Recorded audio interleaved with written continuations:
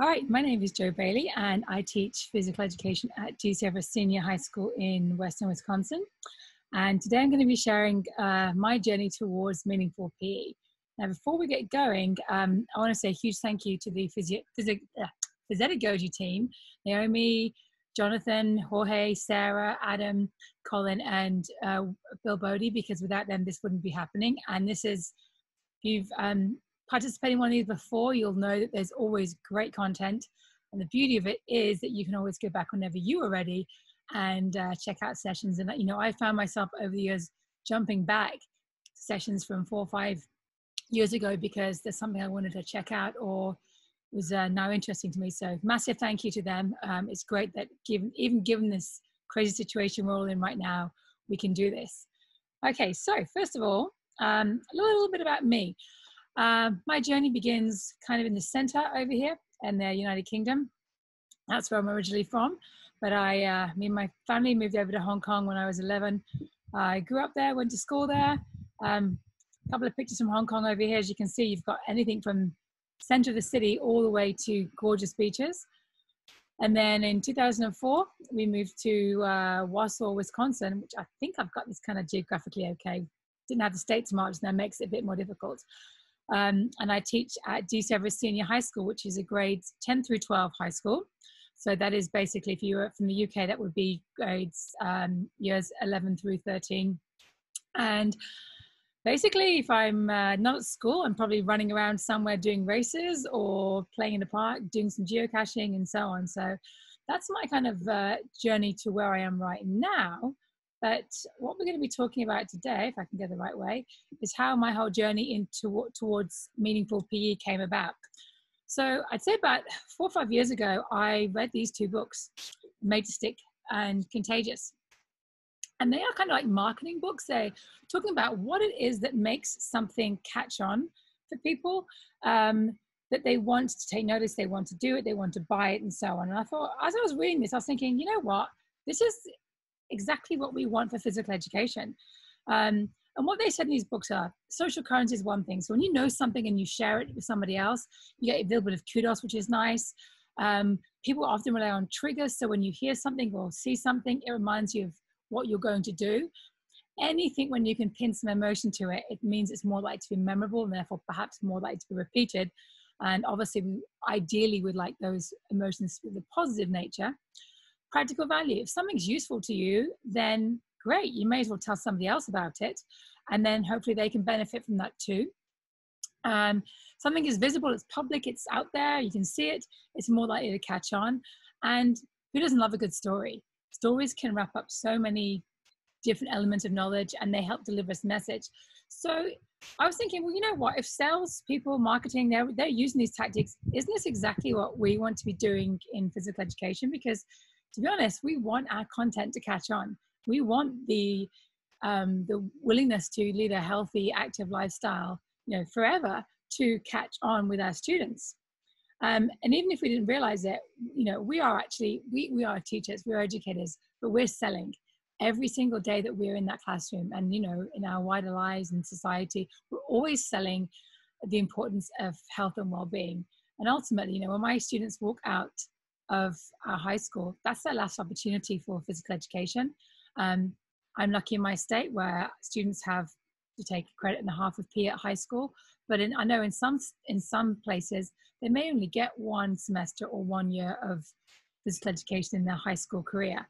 But I need to make sure they leave with that physical activity ticket saying, I've got this, I know what I can do for myself, I know how it feels to me, and I'm willing to go out and explore and do all sorts of fun things in the environment wherever I am in the future. So we want to be using some of these sales pitches. And then this kind of developed further because after I sort of started to use some of these ideas in PE, I came across the Meaningful PE framework, which is the work of Dr. Scott Kretschmar, and it's been continually developed by Tim Fletcher, Deirdre Cronin, I hope I pronounced her name properly, Steph Benny, and many others.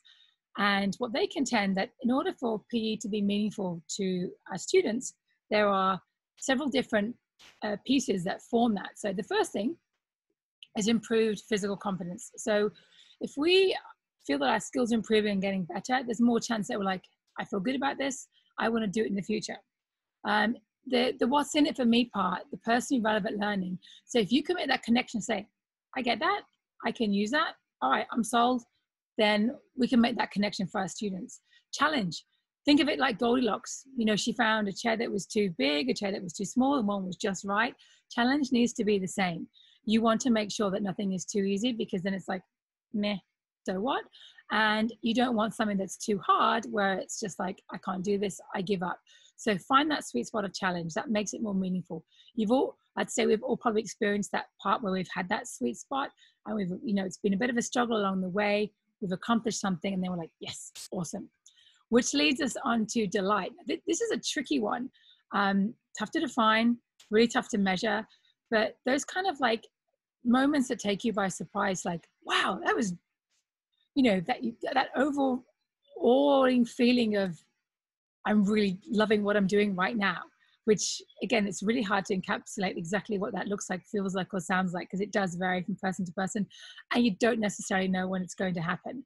Fun, you just, you know, you're enjoying what you're doing. And then lastly, social interaction, making sure that you are with people, you're able to work with them, and it is a positive experience.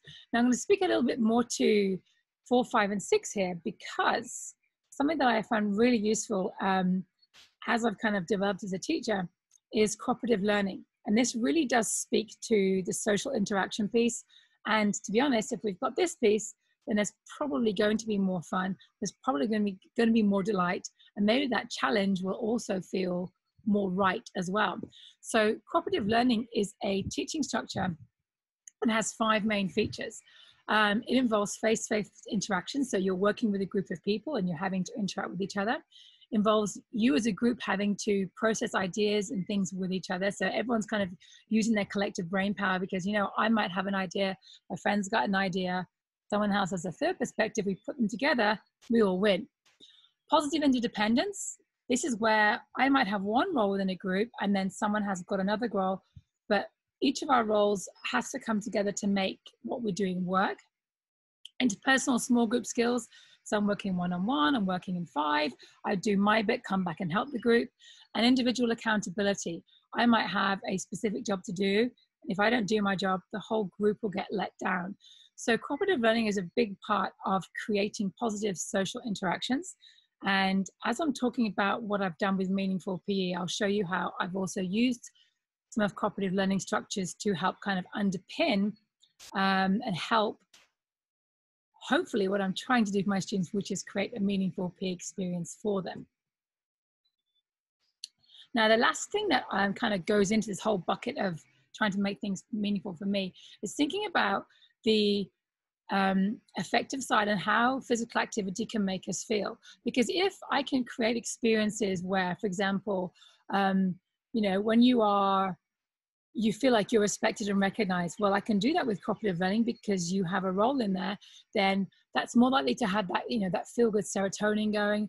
Or perhaps when someone does something nice for me in a group, a little bit of oxytocin, the hug hormone, that satisfaction, accomplishment that comes when we've overcome a challenge, we've managed to work with each other. When you're working in a group and you're laughing, and that releases endorphins.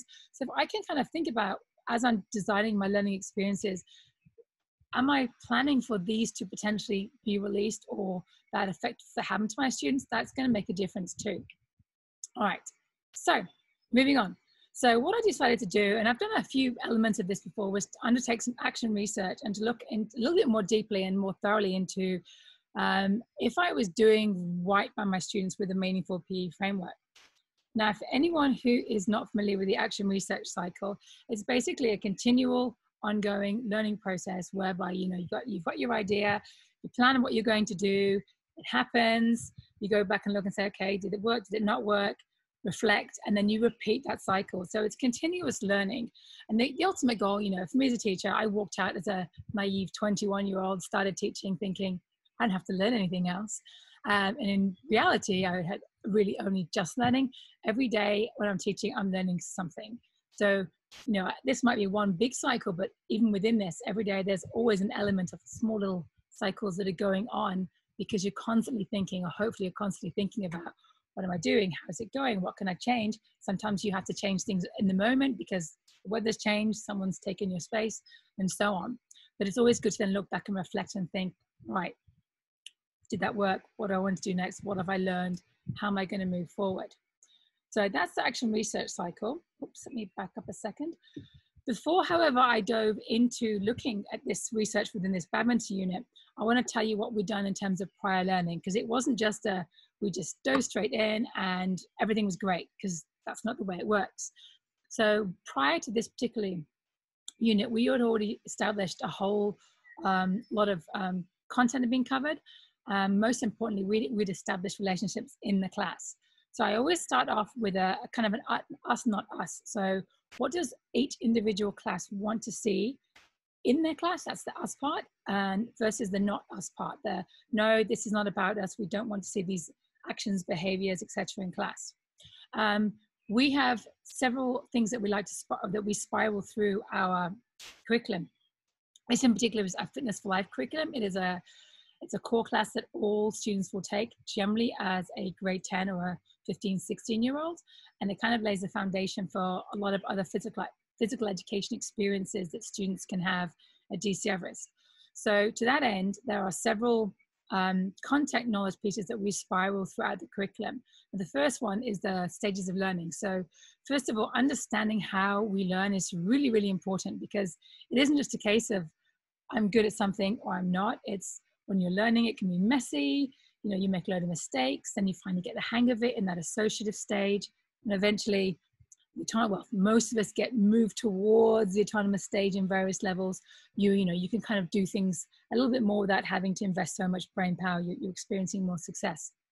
We'll talk about goal setting, how to make something specific, measurable, achievable, relevant, and having a timeline to it. We'd already done some cooperative learning in terms of a group using the student teams achievement division. That's the STAD challenge, where each group, they had a pedometer, they did their individual thing, they made a goal based on their individual activity, and then as a group they tried to work together to meet that goal. So each individual person was responsible to contributing to the group's overall success.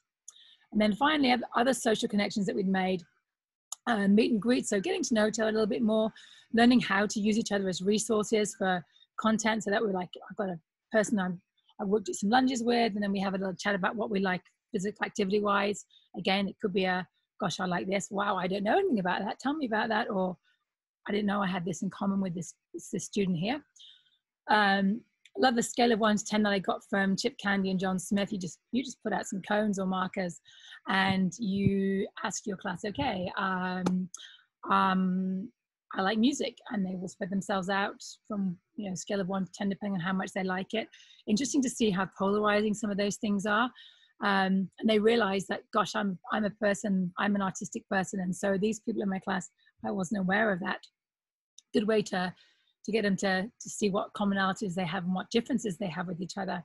And then lastly, daily mission cards. So checking in with each other, asking each other what they're looking forward to, what they're going to try and do really well for, just some reflection questions to help kind of guide those social connections ahead of time. So we'd already done all these things, you know, and done various iterations of them several times before we got to our badminton unit. So the overall timeline for this, and again, we've got about 7 to 10 days, depending on, you know, any sort of things that go, curveballs that come in, like weather or the time of year, assemblies that get thrown in. But in general, I tend to start off with revisiting stages of learning. So where are we at today? Do cover some basic shots and how to score and serve. My goal ultimately is to show them badminton on a huge spectrum, from the kind of the very formalized official version where we're playing by the rules, we are scoring correctly, we're serving correctly, we're recognizing, you know, different court movements, different strokes that are played, all the way up to the other end of the spectrum where, you know what, I'm outside right now, I can go stick up a big couple of, you know, rope between 2 trees, and we're just going to play backyard badminton, and everything else in between. So over the course of the unit, they were going to experience several different types of badminton, each of which had a meaning behind it, that hopefully they were going to gain some meaningfulness from. That's even a word. All right, so that's the overall timeline. Back up a second here. There we go. So like I said, the first thing that we started off with stages of learning. That's like, here's your check-in today. Where are you at with badminton? So my students, they're coming in. Some of them already know that they've struggled with this in the past. They're trying to underhand serve and they're finding they're missing it. So I've got to try and help them with that. More than anything, it's a case of, here's where I'm at today. I'm going to see at the end of the unit how far I progress, because hopefully I will have developed some improved physical competence in this. And it's relevant to me because I know now that, hey, there's some different serves that I can do, and tactically this could help me in the game. And hopefully a bit of a challenge as well. If I'm trying to make sure that my backhand serve is going just below the net and it's landing just before the short service line, then just on the short service line, then that's going to be a bit of a challenge for me as well. So kind of an early check-in. Where am I at? What sort of level am I at right now? One of the next things we move into is that whole cooperative piece, where if we're working with each other, we're going to get that social interaction. Again, because we're designed as a challenge, hopefully physical competence will improve along the way. There hopefully will be some fun. Put a question mark in delight there, because again, you can never know if delight is going to happen or not to an extent. However, with these particular challenges, I'm just going to go and grab my little prop here. You know, each student has a racket. There might be a group of 4 or 5, and as you can see, I tried to set them up, and this is not in the full order here, in sequential order. So it starts off with 10 hits in the group, so I've got to go, next person goes. Every single person has to be involved. So there's some planning in there as well, and some interaction that's required in order for them to figure out, well, what is the best? Maybe I know I'm not a great server, but I'm good when the shuttle's in the air. So being able to communicate their strengths and weaknesses as well. As it gets harder down, it could be, okay, we're hitting over the net. This time I'm going to switch hands each time I'm hitting it. And again, everyone has to hit it. And then going down to, there's only one racket between a pair, or maybe you have 3 on one side of the net. So I have to hit it, and I pass it to my partner who's got to hit it, and we've got to get to the next person who's got to hit it. So we're working on court movement, we're working on communication. And obviously you're hoping that with the skill, sometimes things go according to plan, sometimes they don't. Now this is a cooperative learning structure called numbered heads together, which basically means you're putting everyone's noggins together and thinking of the best strategy to overcome this. And as you can see, I asked the students to kind of, you know, keep a tally of how many attempts it took them to complete them. And for some of them, of course, with this first one where it's just, you know, 10 hits backwards and forwards, they might have completed it on the first try. Other groups, however, might have struggled with this one. It took them 8 or 9, you know, attempts to complete. Not really through anyone. No one was, you know, trying to screw up, but just took them that long. But maybe it's one of the harder ones they may have actually, you know, excelled at. But what was interesting to me, observing this and circulating while the students were trying this, was when they had hit that sweet spot of, we didn't get it first time, but we're also not frustrated, was the verbal, like, yes, when they had actually completed a challenge. That was an indicator to me, all right, I think we might be on the right track here in terms of, you know, hitting the right challenge level, and also adding that little sprinkle of delight of, we've got it, awesome, you know, that feel-good factor. So going back to those happy chemicals, that sense of accomplishment, that little dopamine hit. The other thing that I have students do is also do another little reflection piece, plus delta. My principal, who has been out of school for a couple of years now, he brought this to us when he came, and he always asks us to look, all right, what's going well, and then what can we improve on? So again, identifying as a group, what are we doing that's working well for us right now? What, for the next challenge that we're going to be trying, could we do better with? You know, you know, is it better for this person to go first, or you know what, you only got a couple of hits in that round, maybe we need to rotate things around a little bit more. So again, you know, making sure they've got that reflection piece in there as well, to realize that we, you know, if we work together, we're probably going to achieve a whole lot more. Another one that we did within the unit was trying to look at, again, thinking about, you know, being more intangible about where you're hitting the shuttle, not just, you know, the old hope and pray, overhead clear. They're actually starting to think about, well, if my opponent's here, where should I then try and hit the shuttle instead? So in a group, looking at a couple of people playing and a couple as, you know, peer observers who are looking to see, if they are managing to at least attempting to try and hit the shuttle away from their opponent or not, and having a couple of rounds of that with feedback. And then the other one was to look at the scoring. Were they, before the server was about to serve, saying, okay, it's 2-3. Were they serving from the right side? Were they serving diagonally as well? So looking at improving physical competence here, adding a little challenge in terms of, are you remembering to do this? Are you actually thinking about, okay, where can I move my opponent to next? And social interaction, because the feedback piece is there. And that's a cooperative learning structure known as pair, check, and perform. So you've got a couple of people, they check, they give the feedback, and then the performance aspects in there as well. Oops. Team badminton, again, we're looking to enhance and add a little bit of a spin onto badminton. So with regular rule structure, I put students into groups of approximately 5. Now, what it's like with groupings, there's always going to be somebody away in some way, shape, or form. But the idea with this is that as a team, they had to decide how they wanted to split themselves up. So I might play with Sam, and then the next into round 2, I've already played with Sam once, so I don't get to partner with Sam again. Maybe I'm going to play with Bob this time because we haven't been partners yet. And maybe Kat was in a double pair up first round, and in the second round, because of numbers, she might be in a single pair up as well. So everyone's getting to play with each other and think about their strengths and weaknesses, but more importantly, how they can support each other best. Because this is another example of the student team's achievement division structure, whereby, let's say a team, they split into 3 different matches, and we add the score up at the end. Now, I've got an example on the next slide for you. So let's take the green team here. Yellow team have got 5 people, so the green team, so they've split up into 2 doubles matches here, and they've also got a singles match going on. Now, if you have a look at the scores at the bottom, yellow won the singles match 21-12. They lost the first doubles match here 17-6. They just snuck a victory in the third doubles match.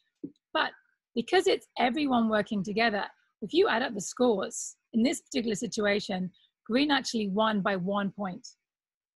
So even though that singles person had won, every single point that they got was counting towards the overall team total.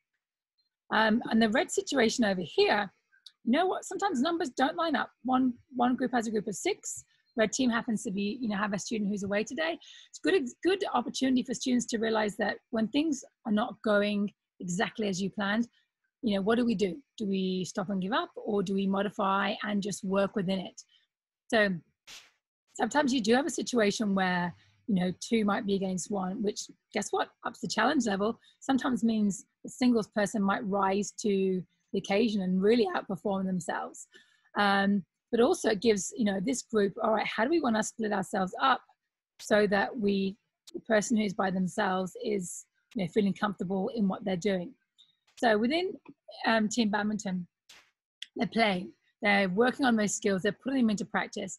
The element of challenge is, okay, how are we going to, mix ourselves up? How are we going to win the points so our team can win overall? Hopefully it's fun.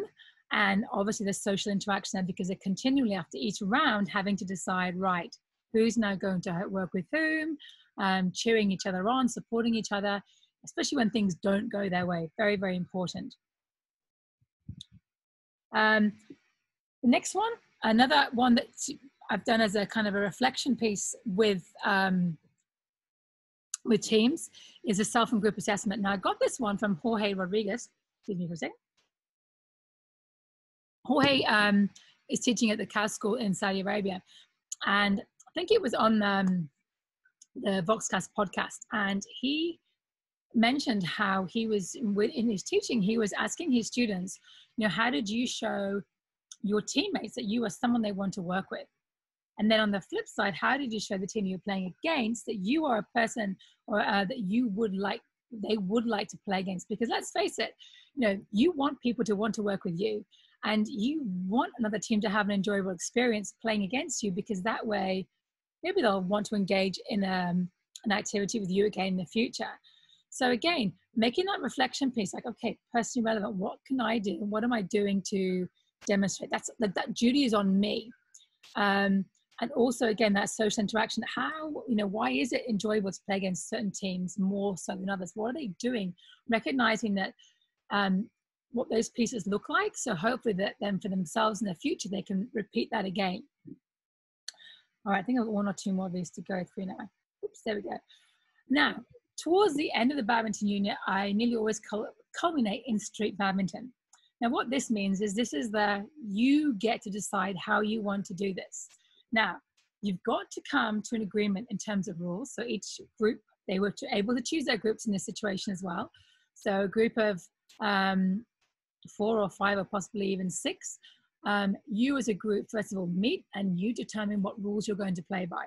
My main criteria for this is, it has to include everybody. There's no 2 people are sitting out while 3 people are playing. And it can't be dangerous and it can't potentially injure anybody or damage equipment. So they decide on their rules and then they get to play. Now, the nice thing about this is it's relevant to them because they're getting to choose. They're getting to decide what they want to do, because guess what? While some of my students might want to play recreational badminton in a league and know how to score, a lot of them, they're not going to go there. But if they feel comfortable coming up with rules that they know are enjoyable to them when they're in a backyard or, the opportunity comes up to play, then fantastic. They can make it work for them, which is the most important thing as far as I'm concerned. Now this, social interaction, of course, they're interacting with people they want to. The fun and delight. Now this was one that has always been a huge hit with the students, because they're not now pinned in by, oh gosh, the pressure of serving and what if I miss and what if I don't get it where it wants to go. So we've had students who have chosen to have, use only one racket, or like, you know what, you can serve underhand, you can serve overhand, it's entirely up to you. I had some students decide they wanted to play with the end of the racket instead of the other end. One decided they wanted to play with their hands, or they could use their hand and the racket. It'll be here and they use my hand. Someone else is using their foot. So really, to see them being creative and thinking about making it their own is huge. Okay, so that's kind of like how the whole unit went. Now, this is the part that I was most interested in. So I'm thinking, I've planned this unit out. I've thought with, the different pieces of meaningful PE in mind, like am I creating personal relevance, social interaction, challenge, and so on. But really, I've got to find out from the students what this is.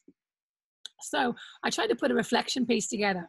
And again, it's tough to quantify what each statement is. And I struggled initially to try and make a statement that kind of captured different parts of meaningful PE. But as you can see there, like the first one is talking about skill improvement. So that's your improved motor competence, learning about the stages of learning. That's more of the personal relevance part, the fun, challenges in there, a couple of challenge questions. Probably the hardest one was the number 6 there, that some activities that I really enjoyed or surprised me. I wasn't quite sure how to ask a question that might talk about delight. So I wanted them all to kind of go back and have a look. And I had to re-explain, like, here's what we've done or why we've done this, to help them remember everything that they had been through. And then what they really enjoy about it, and what other comments and suggestions they have. Now, first mistake I'll tell you I made is that they're all done on paper. And of course, to try and analyze anything on paper takes a whole long time. So tip number 1 for me in the future would be to probably have them do it using a Google form.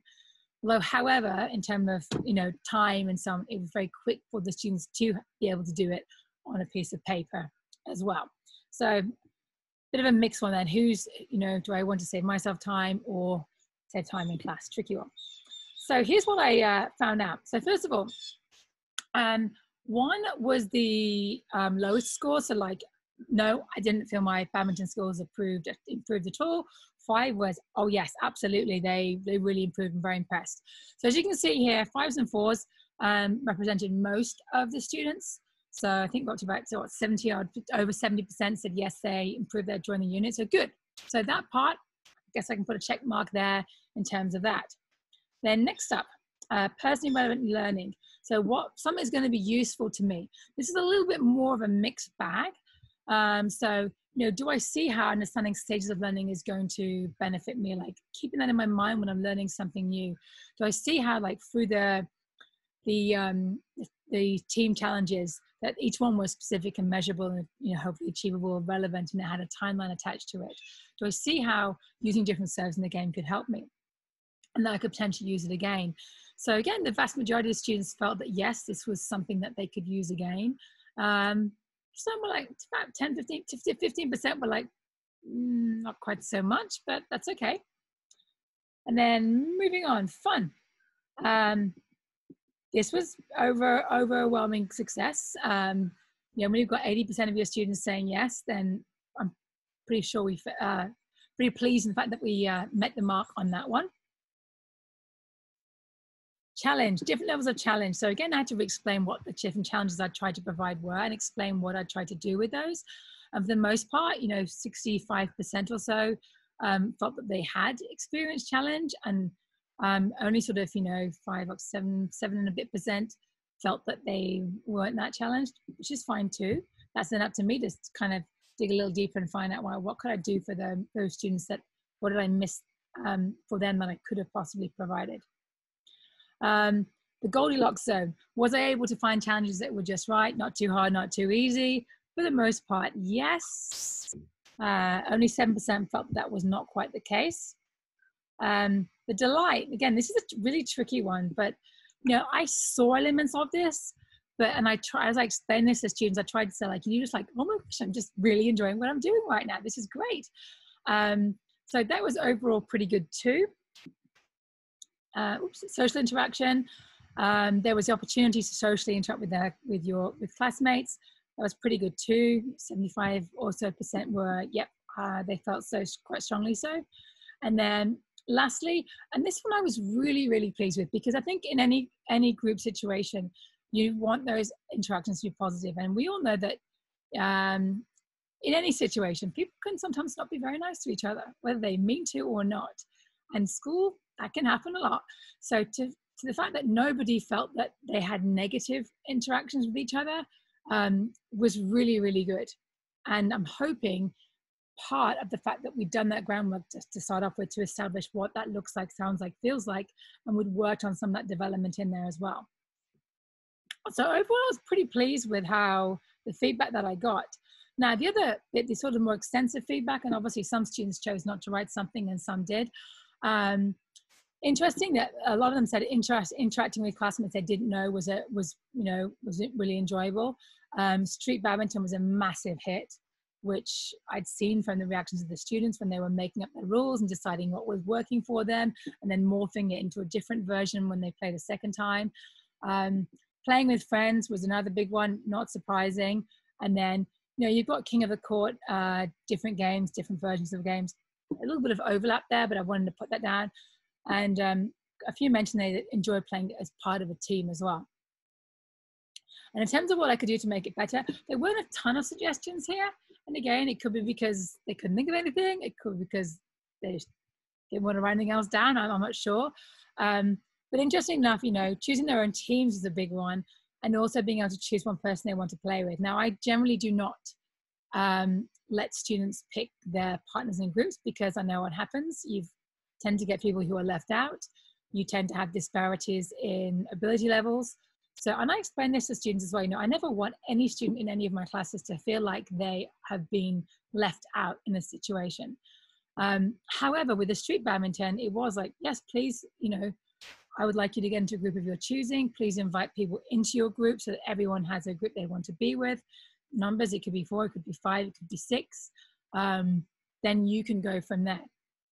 So that's a tricky one as well. And it's always, groupings are always hard to find the balance in making sure that you've got students who are going to help support and lift each other up. And that kind of goes back to the question earlier, you know, what were you doing to show other people that you're a good person to be on a team with? Well, that's it right there. Oops, let me back up a second. On the teammates front, I just want to mention one thing. I've used various apps and things before in the past to create teams. I used to use TeamShape, but now I just use Classroom Teammates by Idosio, because I can get I used to do Classroom as well. I can import them really quickly from there. But the nice thing is I can make a team and I can keep those teams, save them, and I can drag and drop students from one team to another if I need to in the middle, whereas with TeamShape, you can't do that. So if you never looked at any apps to sort out teams like this, this one's particularly helpful.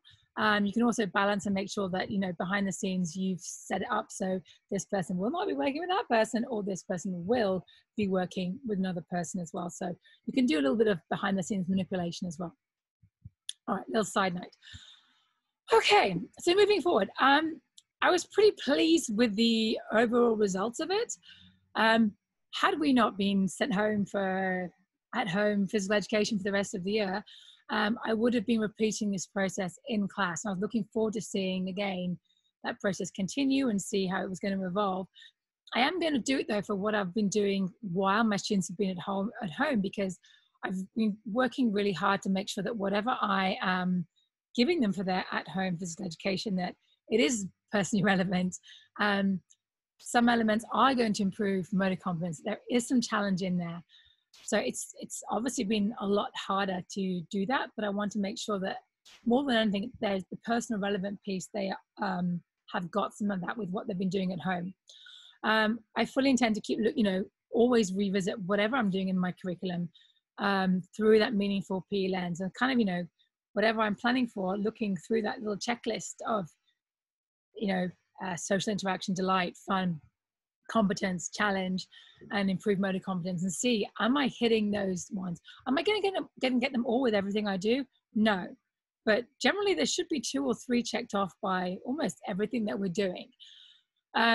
Exploring more cooperative learning structures. Like I said, I mentioned a few in there: the pair, share, perform, the student teams achievement division, numbered heads together. Jigsaw is another one I've used numerous times, but there's so many that lend themselves to creating that kind of group environment that's going to be positive for everybody. I mentioned already that my daily collection of, you know, if I can use Google Forms, we're fortunate. I am a school that is one-to-one devices. So my students have all got iPads. They don't always know where those iPads are, mind you. But that's something I could do to make it quicker access to data. But more than anything, to keep evolving this cycle from here. It's not okay, that's done, I'm finished now. Now it's again, what can I do next? What can I do next? Because, you know, throughout my teaching, it's got to keep evolving, because I don't know, I'm never ever going to be done with trying to ensure that young people are turned on to the want, the desire to go out there and be physically active and find out what works for them, and do things and be willing to go out and explore what's out there for themselves. And ultimately for me, you know, there's always stumbling blocks along the way. You try something, it doesn't work, you've got to redo it. You've got to, you know, not every group will work together. And more than anything, you know, every time that something doesn't quite go right, it's like, that's fine. What am I going to learn from this? And then how am I going to get back up, dust myself off, and carry on again? And I kind of try to use that in pretty much everything that I'm doing. It's okay. Another good one from Confucius is fall down 7 times, get up 8. Because if we're doing that, and, you know, we can tell our students that as well, great for a growth mindset, then that's going to help them in no matter what they're doing, where they're going. All right. Now, resources. There's a whole, oopsie, back up a second. Now I'm going the wrong way. Oh, there we are.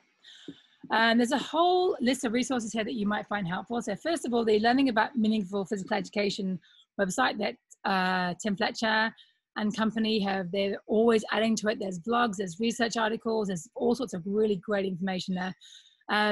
Dr. Ash Casey, he co-wrote this book with Ben Dyson, awesome book for learning more about cooperative learning structures, but he's recently made an entire playlist of different cooperative learning structures, explaining what they are, so worth diving into. Mel Hamada's done a lot of reflective work into meaningful physical education. And Sporticus has always got amazing content in terms of analyzing, you know, what we're doing, why we're doing it. I've mentioned the daily mission cards I used earlier. There's a link to them there. And then lastly, but not least, the different activities that I kind of went through within this presentation. I put them in a Google folder for you to copy if you want to use them for yourself in your program. If you just click on that link, all you would need to do is then hit file, make a copy, and then you will have your own personal copy to edit however you would like to. So I hope that has given you a little insight into my journey into meaningful PE, what I've been trying to do, and, you know, things that have worked and things I want to still improve on in the future.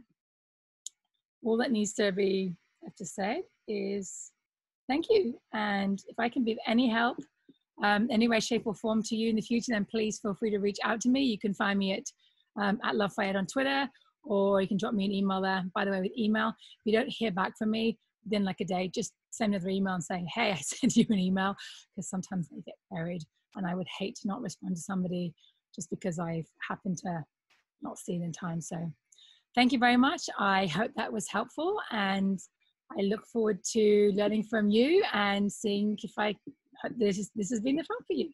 Thanks.